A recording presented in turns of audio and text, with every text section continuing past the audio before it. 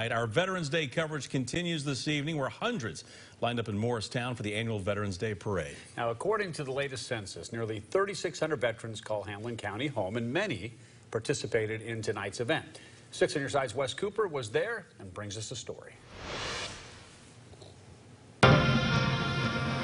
Not even the rain could keep these East Tennesseans from honoring the area's veterans. We thank them for all that they have done and served our country and their families. Veterans Day is an important day for me because a lot of my family was in the military. I have cousins that were in the Army, many uncles in the Navy. I had one uncle in the Marines, and my grandfather was a senior master chief in the Navy.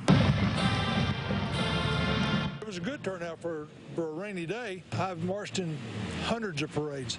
I used to march in the Knoxville Veterans Day Parade, marched for 30 years straight. Then I moved to Morristown, and now I'm picking up the baton here.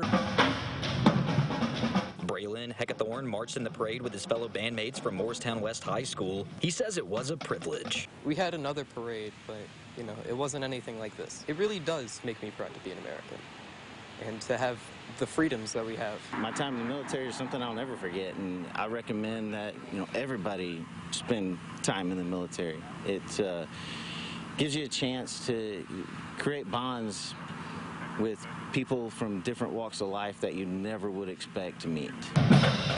I'm just proud to be a veteran, proud to be an American, and glad to see this kind of turnout on Veterans Day. We honor all our veterans. After the parade, many gathered for a brief ceremony at the Veterans Memorial outside the Hamblen County Courthouse. Larry Avon, who was drafted into the Army to fight in Vietnam, gave the keynote speech and had one simple message. Support your veterans. They're always in need. They hide it. We all hide it.